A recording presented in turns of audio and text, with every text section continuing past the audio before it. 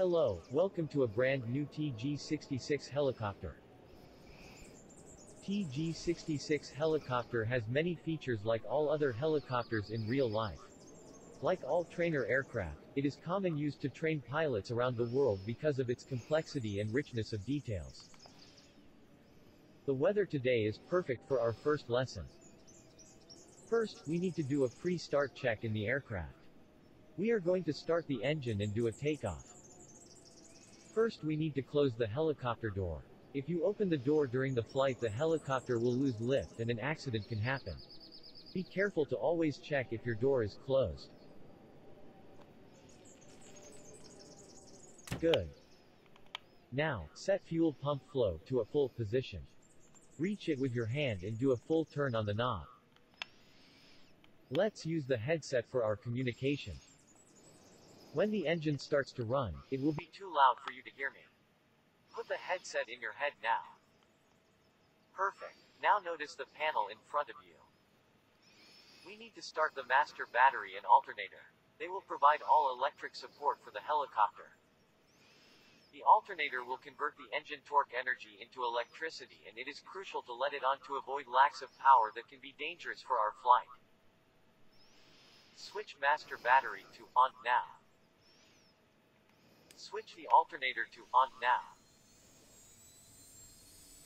Perfect. We are ready to start up the helicopter. This noise you are hearing is the power being supplied to all components. Turn key to both start now. Do not worry. You are going to hear motor noise that represents the starting success of the engine. See that rotor RPM is increasing. The goal is to start our flight when the rotor is above 100%. So, as you can see, the engine needs more efficiency. To reach 100% RPM, we need the clutch. A clutch allows the engine to be started and then gradually pick up the load of the rotor. It is mandatory to wait for the clutch to engage. Let's turn clutch on now. When clutch's light is off, we are good to go.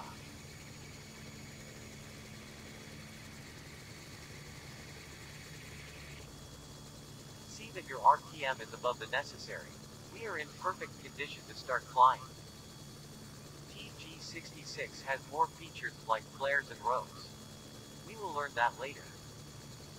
Close to your right hand, there is a joystick. It will move the helicopter in the 3D space. Move left, right, up and down, and rotate your hand to control your aircraft. In real life, we use our feet to yaw, using the helicopter pedals. But in VR we need to be creative. You can also yaw using your joystick.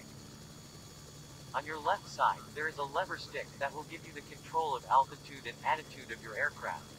Gently pull the lever up when you are ready.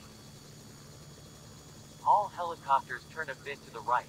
That is the inertia of the rotor. So, if you lean your hand a bit to the left, you can stabilize your flight. That's it. Try flying around and do some landings before you try out the missions. All pilots train hours to have full control of this incredible machine.